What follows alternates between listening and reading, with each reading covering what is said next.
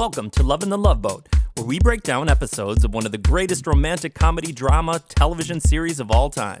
I'm Ishvan, Chicagoland's beloved children's musician and TV fanatic. And I'm Michelle, pop culture enthusiast. So come aboard, we're expecting you to join us for another edition of Love in the Love Boat. Hola. Whoa, okay. Did you just get back from Mazatlan? Cabo San Lucas. Oh, nice. Did you get married? No, I did not, Oh, okay. unfortunately. Jilted like Julie. Quite possibly.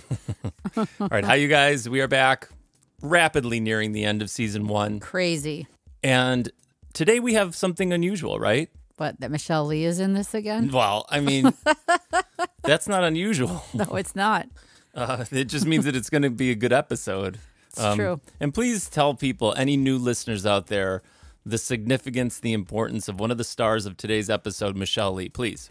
Well, if you're just new to the podcast, my name is Michelle. And when I asked my mom, assuming it was heavily influenced by the Beatles song, it was partially influenced by the Beatles song, but mostly influenced by actress Michelle Lee. What was? You didn't say what. My name. She's drunk, you guys. She just got back from Mexico. Oh. All right, well, the thing I was saying as far as it being unusual is today we don't have 3 storylines. We have some sort of like jumbled up thing.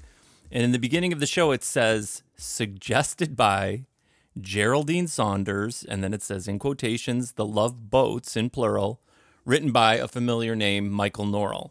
So I guess this is some sort of epic storyline episode. It's called Musical Cabins.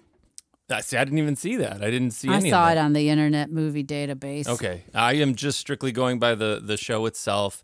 So today it's just all of this kind of crammed into one, but it's good. I like this episode. Yeah, well, because it's basically about...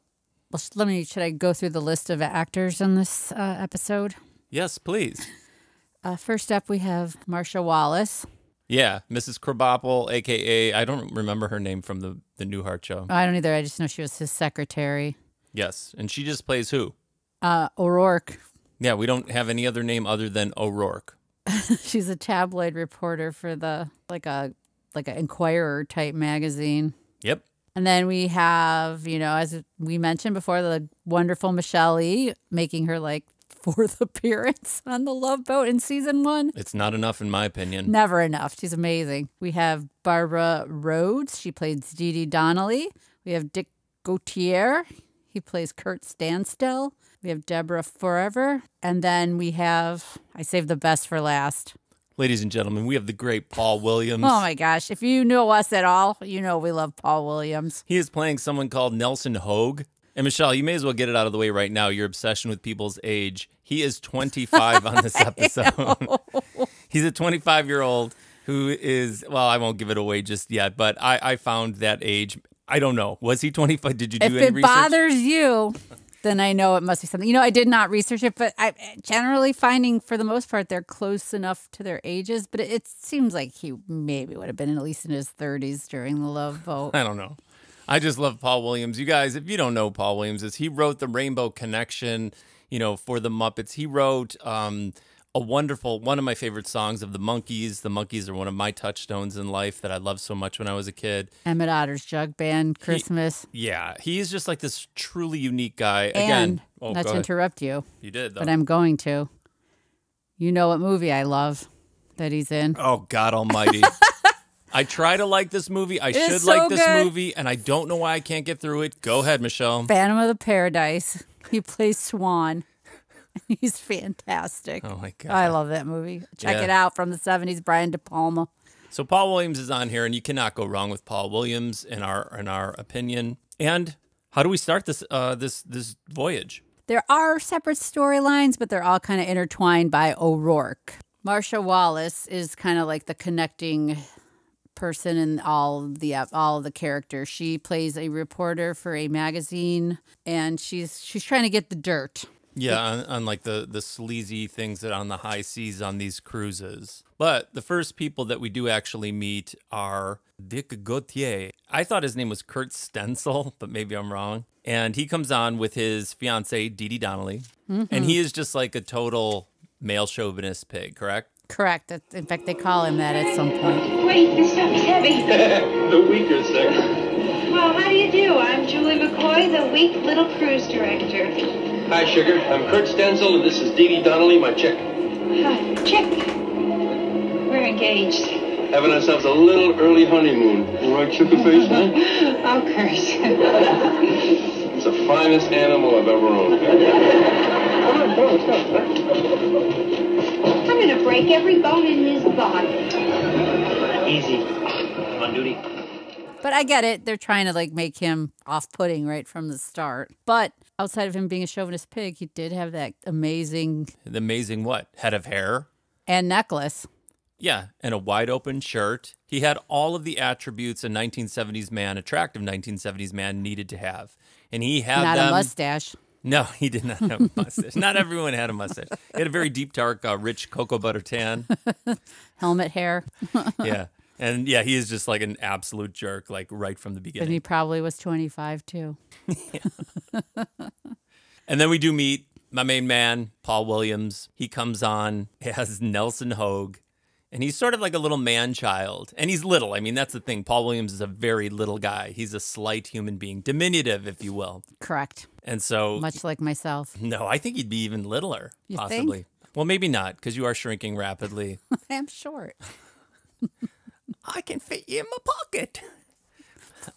Rude. Hey, you're the finest animal I've ever Oh, my God. He's on the ship because he needs to get married by the end of the week or lose his inheritance from his grandfather. So what better place than to look for a wife quickly than a cruise ship? Excuse me. Are you associated with the cruise? No, somebody stole my ice cream truck. No, I'm only kidding. Oh, that wasn't funny. That was funny. Yeah, I'm Adam Bricker, the ship's doctor. Nelson Hope. Hey. Are there going to be a lot of single girls on this cruise? Well, we get our share. Where do you keep them? Is there any special place they hang out? Not really, if you don't count my cabin. Hey, there's one of your basic single girls right there. Thank you. Excuse me. Hello. My name is Nelson Hope. Would you please marry me? Michelle, since she is your namesake, and I think I've asked this before, what else was Michelle Lee kind of known for? Was she just like a character actress like this, or was she on another movies. show? I think she was in like movies in the 60s and stuff. Yeah, I just, you knew her. I didn't know if she was on anything in particular. She was in a lot of movies, I believe, because she had to be, somewhat known for me to be named after her. Who was Michelle Lee? Well, she's Irene. Hi, welcome aboard. Hello. Hey. Oh, good heavens. Who died? These are for Irene Germain. Really? Well, that's who all these cablegrams are for. Oh, yeah? One of them's from Burt Reynolds. He says he'll just kill himself if she doesn't come home soon. Irene Germain, Promenade Deck 341, up the stairs. And the crew is also obviously curious as to who Irene is because there is all this attention. Flowers. Yes, prior to her boarding. But then we immediately find out her true backstory. Who is Irene Germain? Now remember to say goodbye to the kids, okay? Well, look, Irene. It's Irene. Oh, well, I'm your sister. It's Irene. Did you send the flowers? Yes, and the cablegrams. Do you know how much all this is costing you? Not including the cruise and the clothes? I know. I want to have my fling. I want to be somebody for a change. You are somebody. You're a housewife from Pacoima. A widow housewife from Pacoima. Oh, Philip will be spinning in his grave. My Philip's been at best a twitch or two. Look, he was a wonderful man, and I loved him dearly, but that was a long time ago. Right now, I want to meet someone glamorous. And in order to meet someone glamorous, I gotta be someone glamorous. Oh, sis. Look, I gotta go. You just call me 5 times a day and make up important names. Love you. Michelle, your other obsession is normally people's hair, Oh, age true. and hair. Is Marcia Wallace's hair, is that her natural hair, that super tight curl? I don't know. I was looking at it. It's really tight curls. Part of me would believe that it's perm. But she always had that hair. Yeah, that's like her signature look. But maybe it is her real hair. But it just seems super tight on the Love Boat. Do you want to tell anyone about the time you had a perm? Well, I did have a Who did perm. you look like? Another famous 1980s actor? Who is that? Didn't you say you looked like Anthony Michael Hall at some point? Oh yeah, but that wasn't with my perm. That's just how I was it's like a teenager. I kind of looked like a adolescent Anthony Michael Hall from 16 Candles. Oh my God. Okay. Maybe we can post a photo of that. I don't know if she'll allow that, you guys. Me and Anthony Michael Hall side by Side side. by side, yeah. Well, after we've been introduced to everybody, we're jetted on off to the chauvinist cabin. And he really doesn't waste time in being more of a jerk. Hey, what's the matter? You mad at me or something? The finest animal I own. I could have died. Well, I meant that as a compliment. You are a fine animal. Do you think you own me like one of your horses? Hey, don't make any cracks about my horses. Give the big guy a kiss. No! Come on, you don't care about me. To you, I'm just some chick. No, you're not some chick. You're my chick. How about I am a person? Okay, you're a person. Now shut up before I belt you. Do you know what you are? A male chauvinist pig. Hey. You're damn right I am. You know what the big guy is? He is the Rock Island line. You want to ride it? You ride it like you find it. You don't like it? Adios, amigo. Oh, yeah? Well, adios, amigo, yourself. Get out of the cabin and leave me alone. I paid for the cabin. You want to be left alone? There's the door, baby. I can be alone. Do that real good. And, Angel, when you cool down, why don't you come back? I need a back rub, huh? Oh, and bring me some cigarettes. Well, thankfully, after he continues to be a jerk in the cabin, she did not get into her nightgown yet. She was able to grab. She didn't jump into her pajamas. No, she was able to grab all her luggage and leave. And she goes to the lobby to see if she can rent her own cabin. And she can't find a place. Doesn't she run into Paul Williams first? And he asks her to marry him. Yeah, he's running around the ship proposing to everybody. And that's the thing, like Paul Williams has no game. No. He's got no swag. He's got no nothing. So he is just like innocently walking up to women and proposing. Hello. Oh, I'm Nelson Hope. Would you marry me? Doesn't anyone want to play shuffleboard anymore? And yeah, so then he proposes to her and she starts sobbing because, I don't know why that would make you cry. Because she was with her fiance on the trip, supposed to get married eventually. That's why. So then Doc, with his radar, hones in. Yeah, he's got Lady Radar. But okay, so whatever. He invites her to stay in his room. What is it, C-17 or whatever? Yeah, I think it's C-117. In the past, wasn't his room connected to his office? And now this time it isn't? That's what I thought, because then he just has like a normal cabin like everybody else. Right. Yeah, that's a good observation, because I did think that, like how the captain has like that cool office. Right. And then Doc had like his doctor's office in the front, and I thought his quarters were in the back. Maybe he's got like a stabbing cabin where he goes Maybe when they're distraught women who are But then Charo estranged. could have stayed there. I don't know. Maybe he had another lady in the other room. Very good observation. Very true. I do not know. But we do get to see Doc's cabin, which is much like everybody else's. I always look on the walls to see what kind of artwork Me too, they have. and how they have them decorated. I like this cheapo stereo that he had. And I couldn't really tell. I thought he had like a rugby picture on the wall or something like that.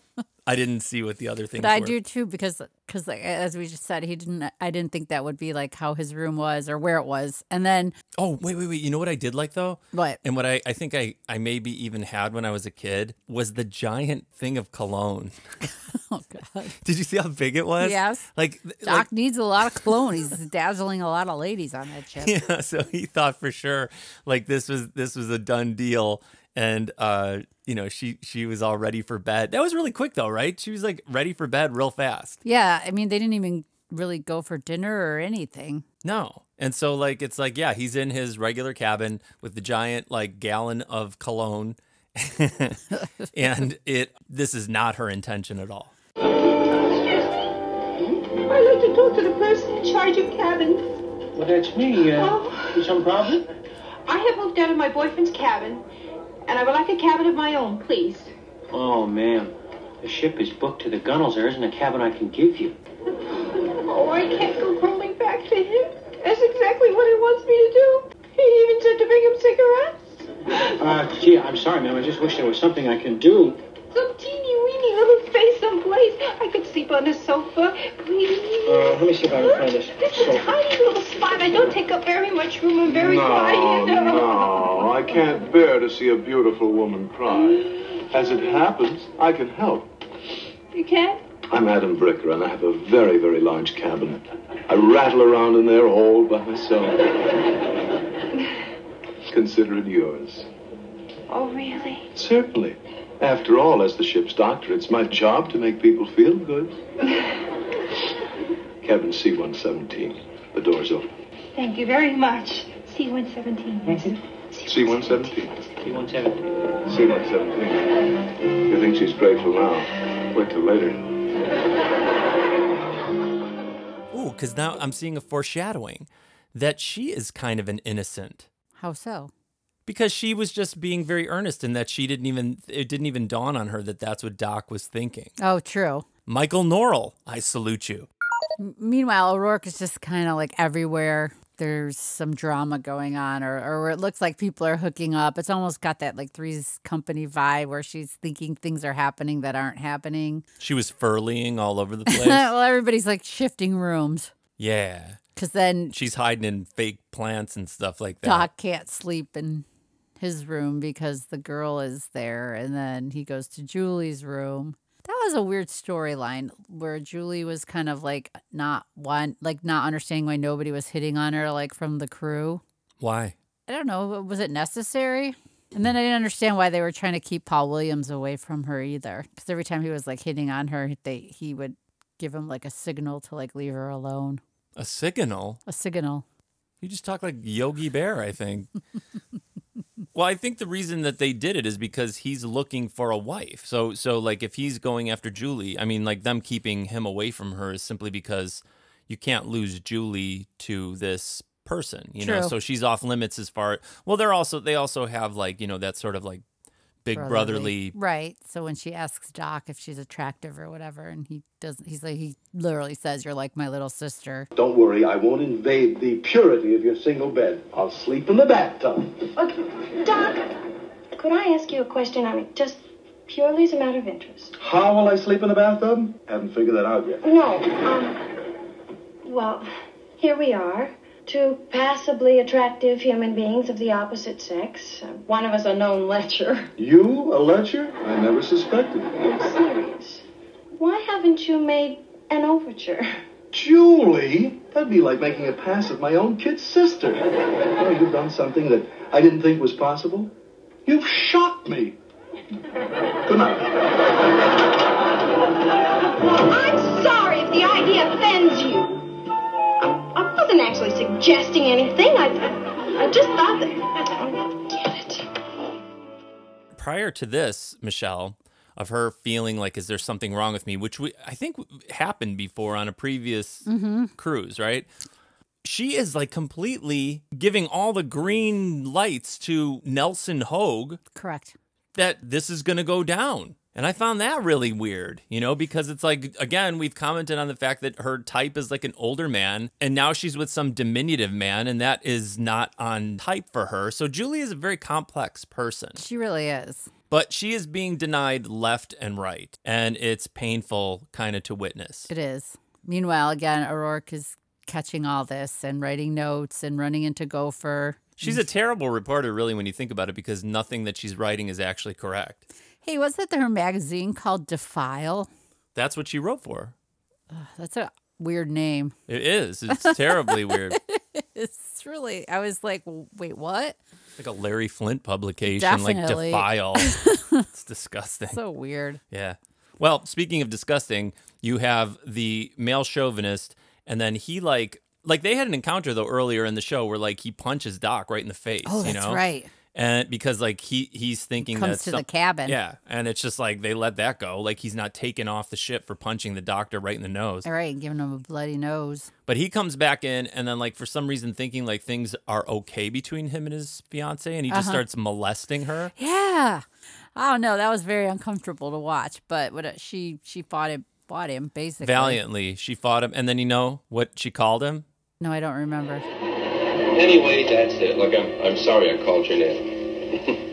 Did you think of me as a person? Dee Dee, the big guy definitely thinks of you as a person. Do you love me? Hey, is the Pope Catholic? Hey, you know when you kicked out the dog, he really must have been sore, huh? Well, no, actually, he's very much a gentleman. Oh, sure, I bet. Hey, listen, how about going back to our cabin and really getting this honeymoon underway, huh? Oh, well, you know, it's not really a honeymoon, is it? Yeah, well, why wait till the last minute? You know, somebody may come in the door, you know. So what?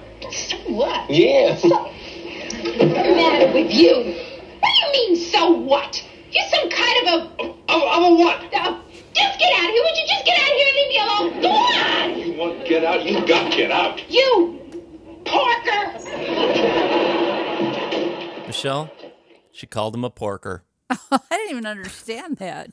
Why? Well, maybe because he's a pig, you know? Oh, like, yeah, that's true. That makes sense. Now that makes sense. Called him a porker. It was kind of funny. Was that when he had that amazing safari suit on? I think so. With his giant snaggletooth horn?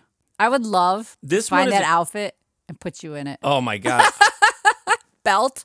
That weird belt. Then that weird, a lot of safari. A lot of the men wear those safari outfits on a cruise. I'm going to draw the line at this. I've liked a lot of the weird outfits on this show. I want you to wear it. But I don't know that I could pull off the safari. You can. The weird safari predator outfit. I don't know. You could probably blow dry your hair that way too if necessary. That I can do. All right, now, Michelle, another thing about this episode that is super, super noteworthy, at least to me, I believe I know you well enough to think that you will agree with this. We have commented on how often the inability to make a phone call has played a major role on these episodes, right? But on this episode, phone calls are flowing freely the entire time. Correct, because Michelle Lee is having her sister call and pretend to be different celebrities calling for her, which I will bring up the part where she was at the pool, and Isaac is like setting up the breakfast buffet, and there just so happens to be a phone there with a giant cord, like an 8-mile cord. Then he unplugs it, and then he plugs it back in by the bar. How does that even stay on the line? The call. I don't know. It's so crazy. Like that is such a weird thing to put in that storyline. Weird or awesome? Because you know who she's talking to? Liz Taylor. Hello? Yes, Miss Germain? Okay, just a minute, please. Thank you. Miss Germain, there's a telephone call for you. Oh. I'll plug you in. Thank you, Isaac. Hello? Oh, how are you, Liz, darling? Oh, I'm wonderful. Good grief, Elizabeth Taylor. How are Charlie and Phil? Oh, that's nice. Does Annie like her new horse? Charlie, Phil, Annie, Queen Elizabeth. Oh, well, it's just lovely of you to call. I'd love to come to supper on Friday, but I'm at sea. It would be a little inconvenient. And there's a delicious captain standing here devouring me with his eyes. So I better ring off now before he runs away again. See you later, Liz. Why don't you come sit here and talk to me, you gorgeous captain, you? Well, Captain, anyway. No, gorgeous captain. During all this, though, the captain is becoming smitten with her. Oh, beyond smitten. I mean, he is just like, he is dazzled by her. And for the very first time, right, Michelle? We think finally, what have we been talking about? Captain needs some love. Yes, that finally the captain is going to get lucky and all signs are a go. You know, you're a most gracious woman. Perhaps I can return the favor. Huh? I thought that maybe I could persuade you to use my cabin. Oh. It wouldn't take any persuasion at all. Captain, stooping to the bridge. Well, calls. May I see you tonight? Of course. But you'll have to charm me all over again. You won't have to charm me. I'll stay charmed all day long. So, like, you know, you think it's really actually going to go down. He invited her back to his cabin. Yes, but then, of course, the intercom C blocks the captain, and he's off to do some sort of walkie-talkie duties. You're like, darn it. Yes, Guy but can't catch a break. No, but no. It's not as if it's a disaster. Then they're in the lounge with wonderful romantic music playing. Michelle Lee's just getting sloshed like you. And no wonder, you guys are so similar. Champagne freaks. You both we love champagne, me and Michelle Lee. And Captain Stubing. Correct. You have a lot in common. So they're then in the lounge, you know, because she said that you need to romance me again or whatever. And it's going great. It's going totally great. And they're like, we should take this back to the cabin. And they do. From the first time I saw you on this ship, I felt that you were a woman who comes into a man's life but once. How eloquently stated. Would you mind terribly if I kissed you? After such a glowing tribute, I'd be shattered if you didn't.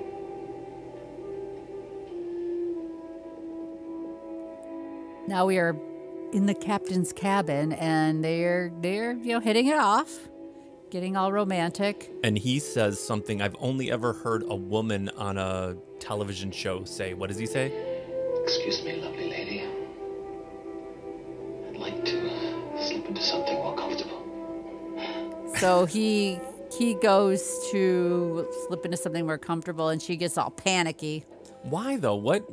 I think she just has a change of heart that she's deceiving him, and maybe she's liking him, or maybe she sees that he's liking her more than she's just looking for a fling. I don't know, but I think she has a change of heart because he's really falling for her, and she's deceiving him by who she is. Oh, maybe that's it. Because the captain was being really cool during all this. I thought he was. He always is. No, he was. Yeah, but we've never seen him in this kind of a situation, No. like an actual, honest to goodness, romantic He situation. changed into his smoking jacket while she's on the telephone asking for a page for herself. So he overhears that, and he's just kind of stunned, I think. I'll go as far as saying devastated. I don't understand. I can't go through with it, that's all there is to understand. You can't go through with what? This whole silly fraud. I'm not Irene Germain. I'm Irene. Irene Funston. A widowed housewife from Pacoima. Oh. I don't know what to say.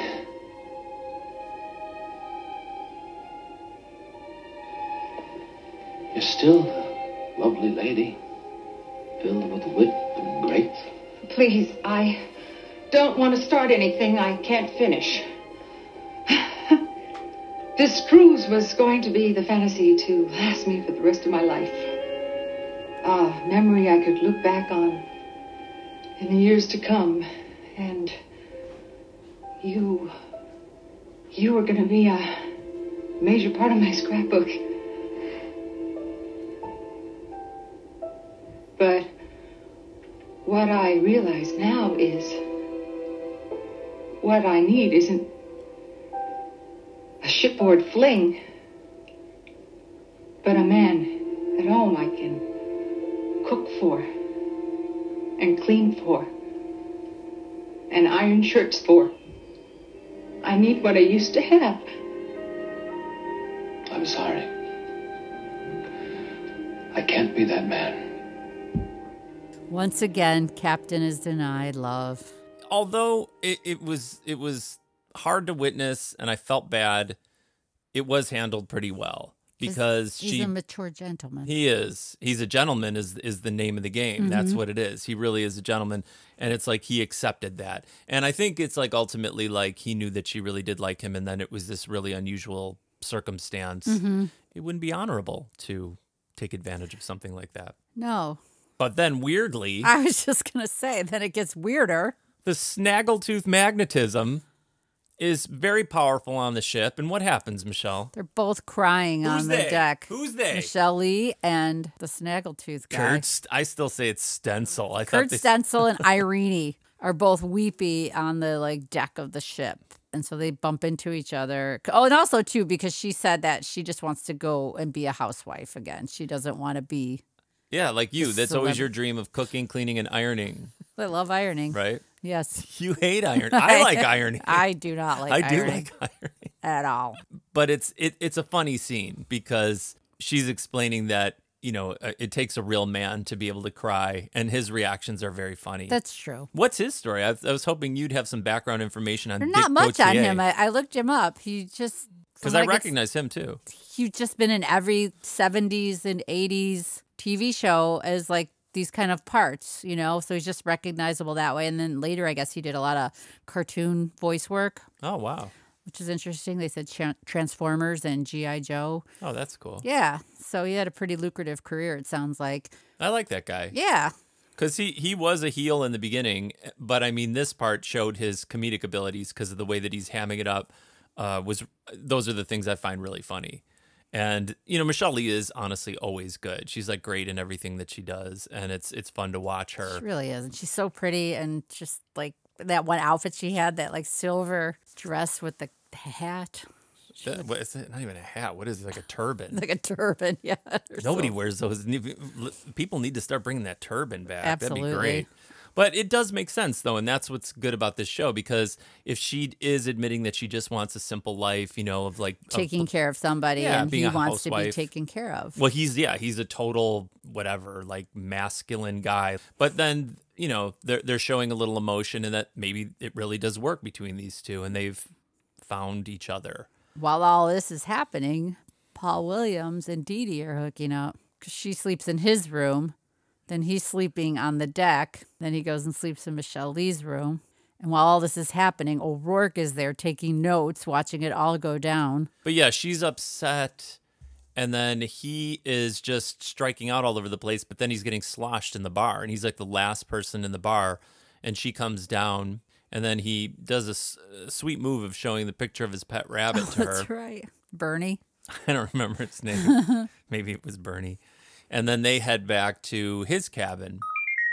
See, now this part's really cute, Michelle, because it's something that you don't really expect. And it is kind of sweet and just kind of fun.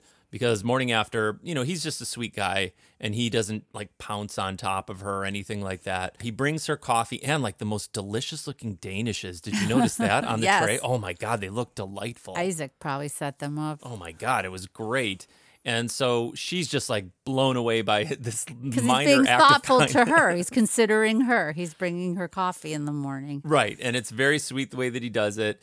And then what happens, Michelle? She asks him to marry her. Him. Oh my gosh.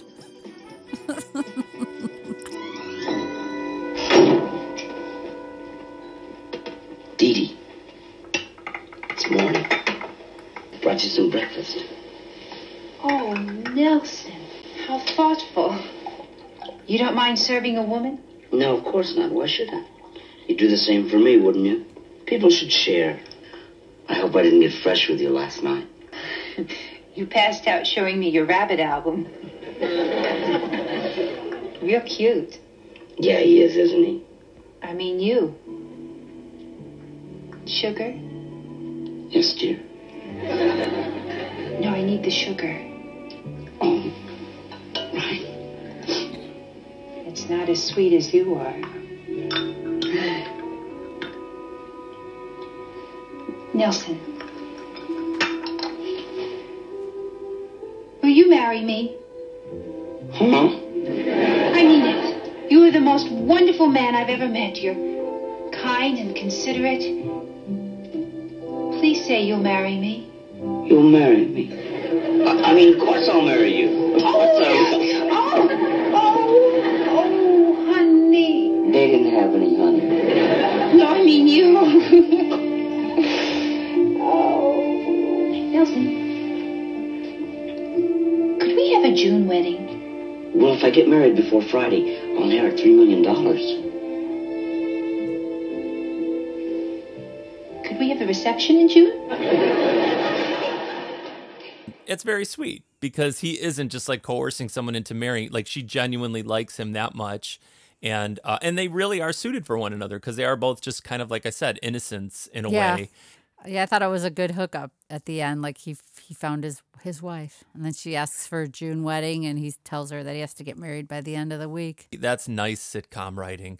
He's like, if we get married by Friday, I inherit $3 million. And she's like, well, could we have the reception in June? Meaning like, definitely we'll get married. And that was funny too. Isn't that how it happened for us? Yeah, it was. I had 3 million pennies, and and you could not resist that. But and that's it. That really is it. And they wrap this one up really kind of in a funny, cute way, I thought. Yeah. Oh. I know you're going to you're going to talk about Gopher and O'Rourke. Yes. We missed like the totally craziest, unexpected. So meanwhile, nobody's really hooking up during all this time, but she thinks that they are. Guys, I'm going to tell you something. Like, I love Marcia Wallace, and she's a great comedic actress. But there's never been a time in my life where I wanted to envision her having sexual intercourse. Relations. Yes. And least of all with our favorite Gopher. What a weird hookup, because they're all celebrating Paul Williams' impending marriage in the cabin. And then Gopher, they're like, Gopher, go get some champagne. And then he runs into O'Rourke, and then they start talking. And then he invites her back to his cabin.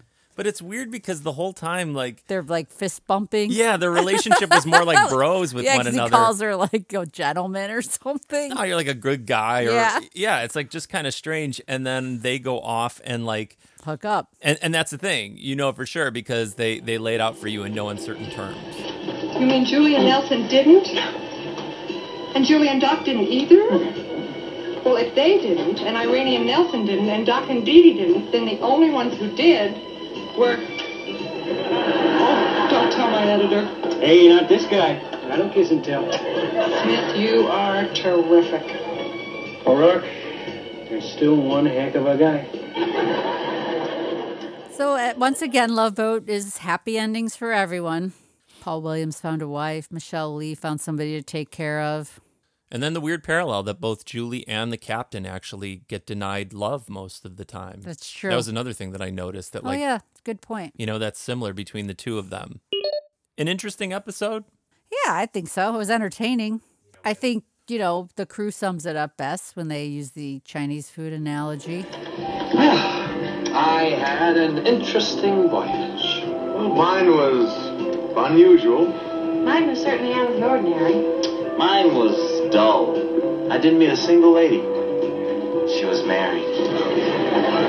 Strange, but I have a vaguely unsatisfied feeling. Rather like having eaten a Chinese dinner an hour ago.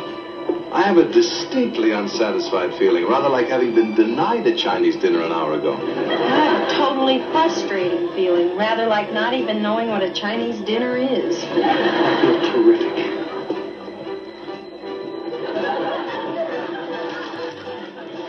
So there you have it. Another episode. Well, I'll be looking on eBay for a safari jumpsuit for you for the future. And I'll be looking for a turban for you. Oh, fantastic. As long as it's silver and glittery. And I'm going to price what it costs to get a very tight perm. And that's I'm also not what getting you're going to get. perm. I'm going to ask for the Marcia Wallace and hope that the person knows who that is. It did not look like that when I had that, so... All right, you guys, thanks so much for joining us on this episode. Again, we're getting close to the end of season 1. And super looking forward to season 2. And we wanted to find a way for us to keep the show going. And I think we have a solution to it. And it can be kind of a fun solution because Michelle has many touchstones and things that she loves dearly.